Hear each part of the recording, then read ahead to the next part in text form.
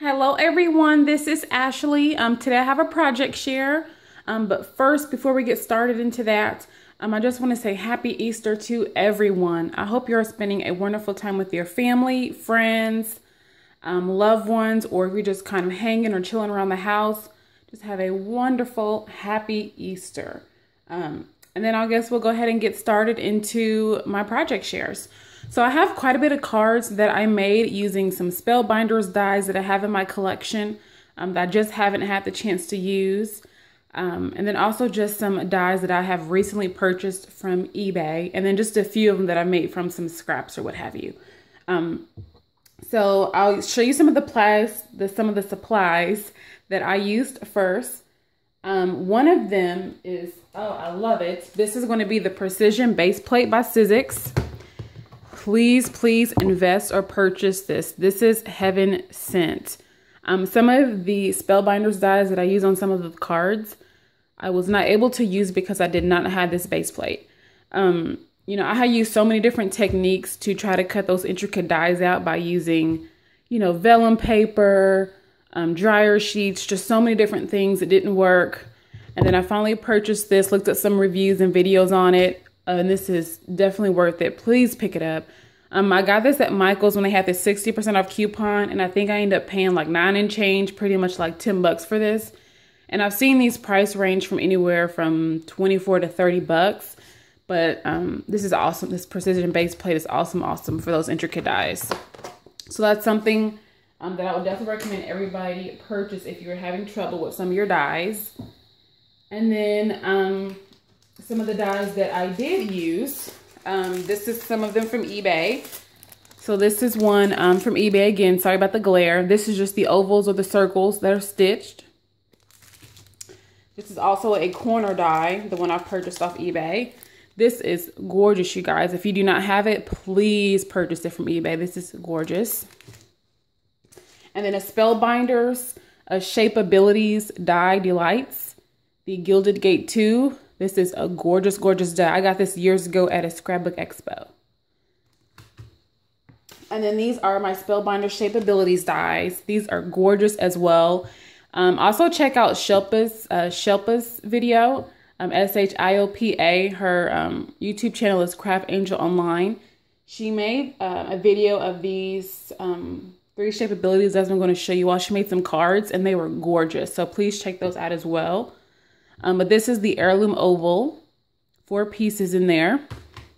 And then this is the heirloom rectangle, which has 4 dies in there as well. And then this is the Victorian medallion 3. Those have 3 pieces, and those are gorgeous, gorgeous dies. And then some of the embossing folders I use. This is from We Are Memory Keepers. This is called Flowers. I got this from Tuesday Morning years ago. Not years ago, but a couple months ago for $3.99. And the design on them are just so shabby. So I love those. Plus these are 6 by 6. So those embossing folders are a nice size. And then some of the stamps that I use for my sentiments. This is the first one. This is from K & Company. I got this years ago. As you can see, it says cheers, hello, birthday wishes, thinking of you, I love you, congrats, handmade with love.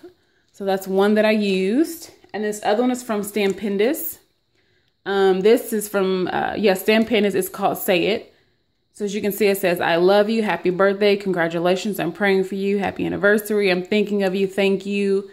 You have filled my life with love, you have brought me so much joy. Just so many wonderful sentiments. And I got this from Tuesday Morning for like 3 or 4 bucks. So I really love those. And then for some of the papers that I used my House of Roses paper collection by Lemon Craft, which is a company from Poland. And these papers are gorgeous. The quality is amazing. Love that stack. And then I used some Anna Griffin. I used my 12 by 12 Anna Griffin gold foil paper pad. And then I used the Anna Griffin Camellia paper pad as well. Those are some of the designs in the paper collection. And then I used my neutral stack by DCWV. I love the colors in here, great quality. And all three of these, the 12x12s, I purchased from Joann's actually. So, and then this one I got from either Etsy, I think. Etsy, Amazon, something like that. So I will go ahead and we will jump into these cards. So the first one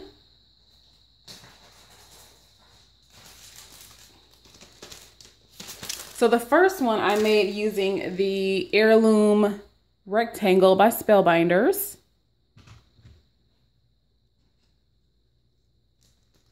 This is the card. I love, love, love it. And it's so dimensional, as you can see, a lot of dimension going on. It just says happy anniversary. And most of these I stamped out in my Tim Holtz Distress ink in Vintage Photo, or my Stays On ink in Jet Black is what I'm usually stamping with. And you know, this camera's I'm doing it on my phone. It's an older phone and it's not doing any of these cards justice at all. But these are just really, really gorgeous. I love the anaglyph paper collection and the designs of the dies. It just really makes it so easy for you to make these cards. So simple and easy. It has some pearl glimmer mess all over, which you cannot see. And then the cardstock that I used to cut these out, one of them is from Michaels, one of their new, their plain papers is 300 GSM, which is so thick that it's almost like cardboard, but I love it. And then the other layer underneath here is actually the paper from Dollar Tree that people were getting a while back. It was that cardstock, that texture pearlescent cardstock. Believe it or not, y'all, it is amazing. Like, I've been trying to find that kind of paper, you know, at Michaels or Joann's, and I haven't been able to find that exact texture. So I'm going to just see if I can order some online. But oh my gosh, I love that paper. And then just have some flowers on here that I purchased from Michaels. So I really, really love this one. That's just how it stands. That's that card. So put that to the side. And then my other one, I used the Victorian Medallion 3.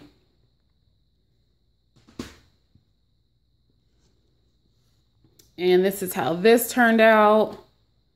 And really, because the paper collection and the die are just so intricate and beautiful, there's really no need to add any flowers like I've done on both of these. It's just me being extra. I just wanted to add it extra.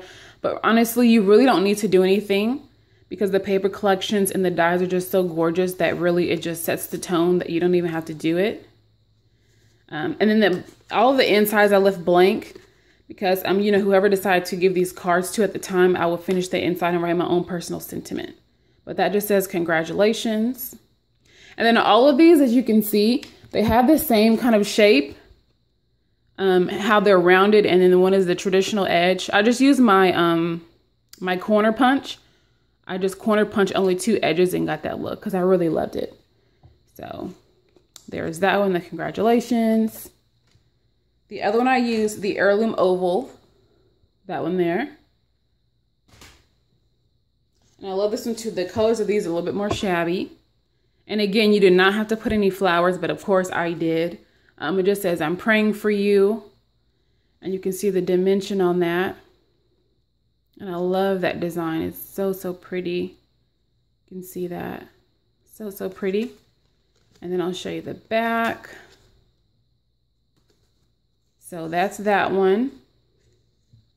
And then this one I used the die from eBay.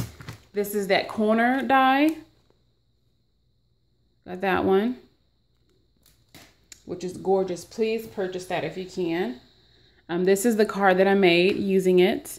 This is probably one of my favorite cards. So underneath, I use that cardstock from the DCWV neutral stack that I just showed you all. It's like a taupe, like light grayish color. And then I just use that edge die, obviously, on both of these edges, and then put some embellishment of flowers and my leaf die from Sizzix, a butterfly, diamond dust, some pearls, a button, a little birdie, some flat back pearls, a little resin piece. Just so much on here. And I also put some, this little metal piece here. You can't really see it underneath. It's on both sides. It's like a little resin piece.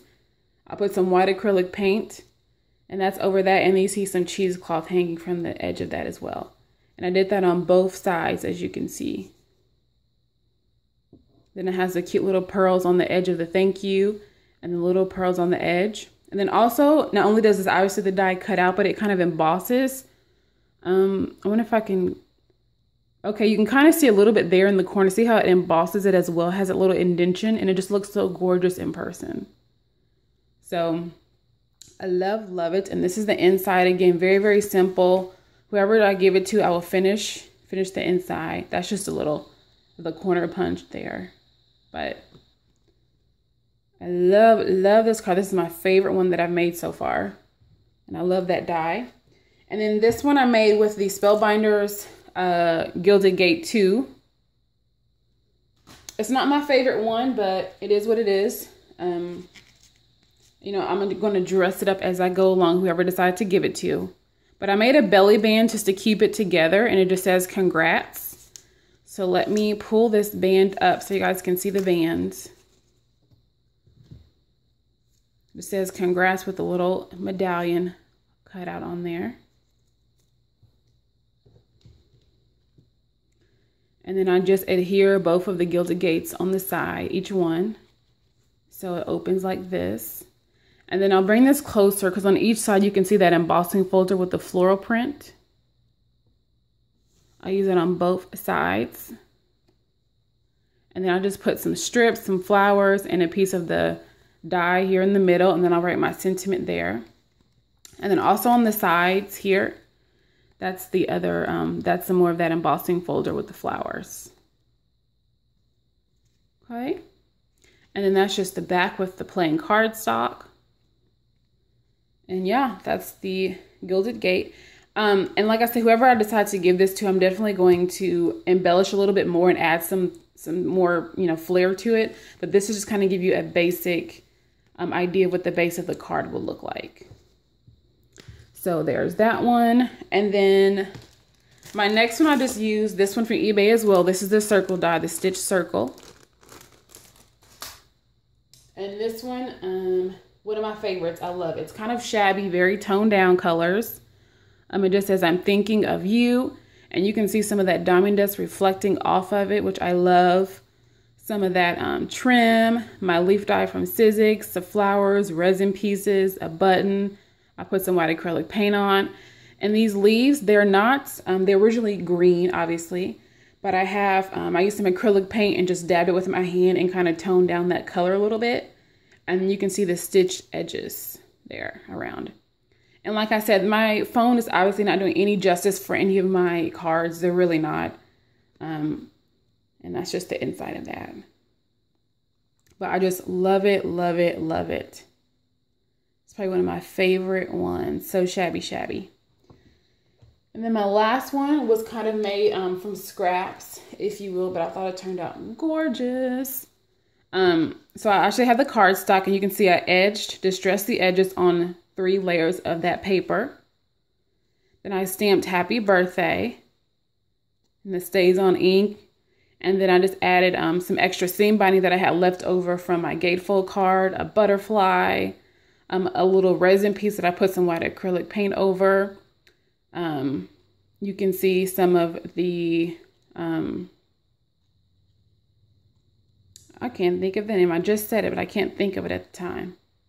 But just some more flowers from Michael, some little bit of rosettes, a paper doily from Tim Holster's just doily die, just a half of that I had left over, some little rosettes that I've had in my stash, and then I sprayed it with the Pearl Glimmer Mist.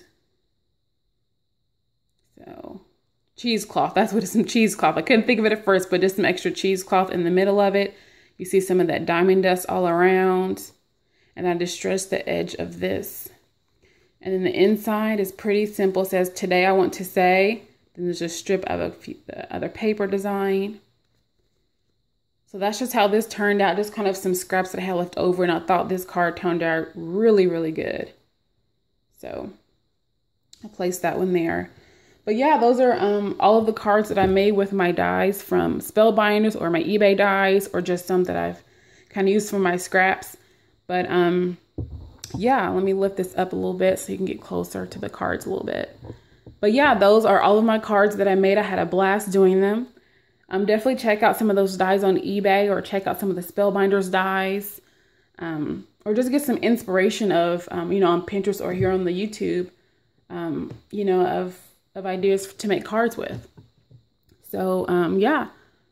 If you all like my cards, please subscribe, comment. I would really appreciate it. I love reading them.